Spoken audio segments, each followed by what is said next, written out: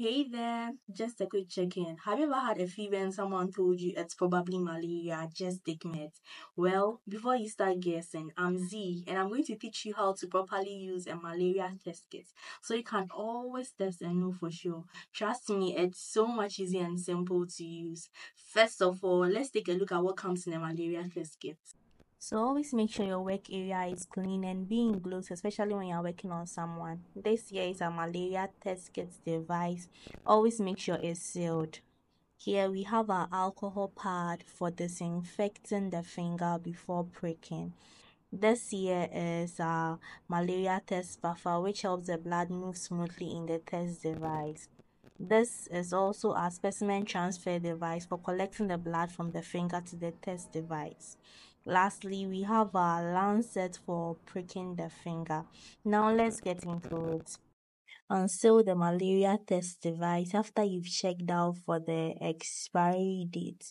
Now, with the help of our alcohol pad, you gently disinfect the finger to be pricked. Time for the prick, just like a mosquito bite, quick, sharp. And that is it, you hardly feel it. With the help of the transfer device, you collect the blood from the finger onto the test kit. Per our standard operating procedure, we add 3 drops of the buffer to the test kit and we calmly wait until after 20 minutes before reading our results. This is a malaria positive test result indicating the presence of the malaria parasite in the blood, and you've got to seek medical attention. And this is how a malaria negative test result looks like, indicating that you don't have the parasite in your blood. Lastly, when you have a result like this, it's considered as invalid, and I'm sorry, you've got to prick again and do the test again.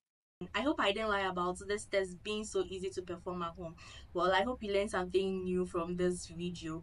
If you have any comments, any question, or any specific tests you want me to cover in my next videos, please do also leave it in the comment section. And don't forget to subscribe to my YouTube channel as well as liking this video if you haven't. Thank you so much for watching. I hope to see you around. Bye.